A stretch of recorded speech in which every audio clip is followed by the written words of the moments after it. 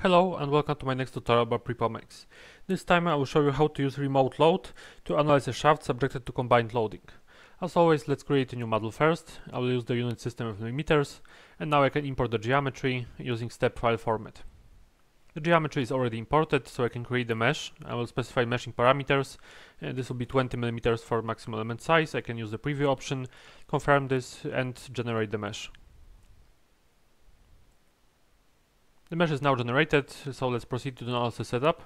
I can define a material first. This will be steel material, just like in previous tutorials, and I will specify the same elastic properties, Young's modulus and Poisson's ratio for this material. Now I can create a section. This will be applied to the whole shaft and with proper material selected.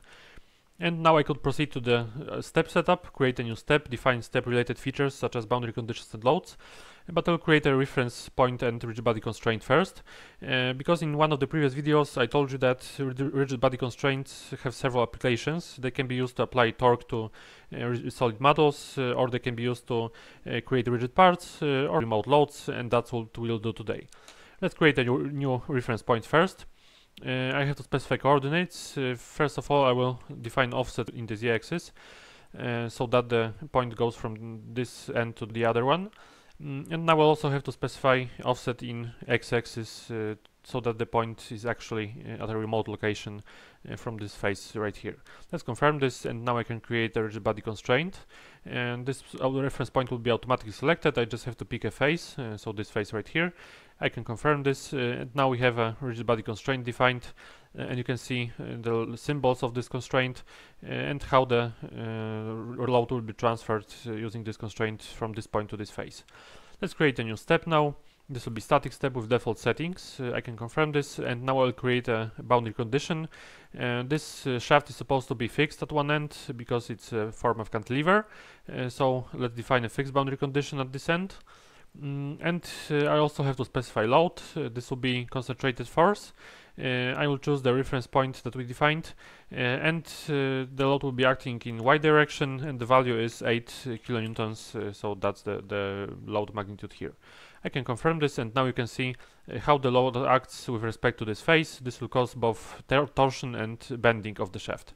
I can submit the analysis now, and it shouldn't take too long because the mesh is not so dense. The results are already available, so let's check them. Here you can see the deformation, but we are interested mainly in the stresses, so I'll select the von Mises stress plot. But first of all, let's take a look at the deformation of this model. I will choose a different view. Let's make sure that we have a proper setting for deformation scale factor. I could use automatic one, choose scale, turn it off, or you specify my own value of the deformation scale factor, but I will stay with the automatic one. And now I can use animation to see how this shaft actually deforms. You won't be able to see torsion very well here, mainly bending, and that's because of the specific of this section. For rectangular section you would see actual torsion, but on the other hand, rectangular section will be much more difficult to evaluate in terms of stresses due to stress concentrations in the corners, so I decided to use circular section. But using this animation you should be able how the shaft deforms, and you may even notice some torsion here because it definitely occurs. So let's here are some animation settings. You can specify the number of frames per second and other options for the animation. Let's close this and stop the animation. Now let's check the stresses according to the analytical solution.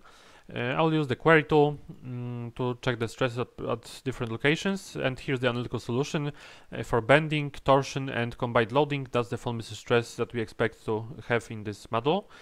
So let's see how it looks like in the model. Let's check some locations for the stress, and you can see that the values of the stress are very close to what we got from the analytical solution, especially here. You can notice there's a very good agreement with analytical solution, so we can say that the analysis were performed correctly. Of course, we could use finer mesh to get even better results, but for now this should be enough. So that's it for this PrePoMax tutorial. Thank you very much for your attention. As always, feel free to ask any questions and suggest topics for future tutorials in the comments. Have a nice day and see you in the next video.